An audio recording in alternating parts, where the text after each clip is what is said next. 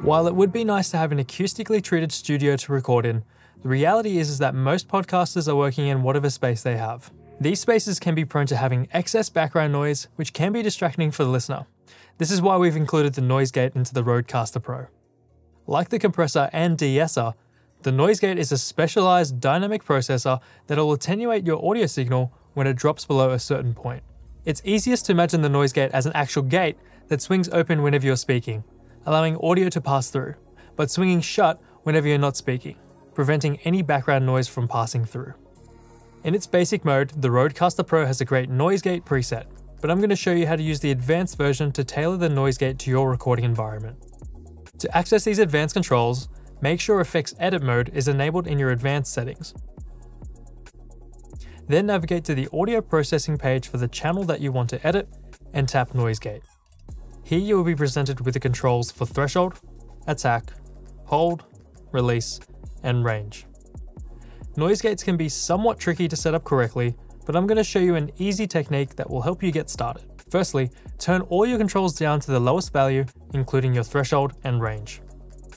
While speaking into your microphone at the natural level you'll be using in your podcast, not whispering or shouting, gradually increase the threshold until you find a point at which your voice starts to cut out. So I'm going to start talking into my microphone and adjust my threshold to around about the point where I can start to hear my voice start to cut in and out, and around about -31 is a good spot for that. When you've found this spot, turn the threshold down about 6 dB.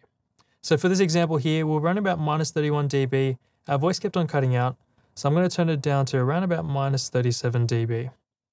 And there you go. You've just found the sweet spot that matches the level of your voice, and you can leave the threshold set in place. Next, we can move on to the other controls, the attack, hold, and release. The attack slider will adjust how quickly the gate will open when you start talking.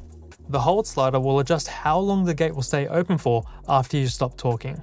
The release slider will adjust how quickly the gate will close after you stop talking. Now, if you are looking for a nice natural place to start, the attack can be set anywhere below 1 millisecond, with a hold and release set to about halfway up the scale. The last slider on this display is the range. This will essentially control how much gain reduction will be applied to the signal when you stop speaking.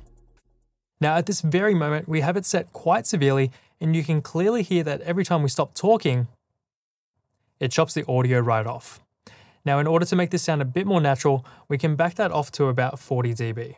The key thing to aim for when setting your noise gate is not being able to hear it open or close at all. If your audio is chopping in and out, the background noise will be even more apparent. This is meant to be a subtle effect that is working behind the scenes.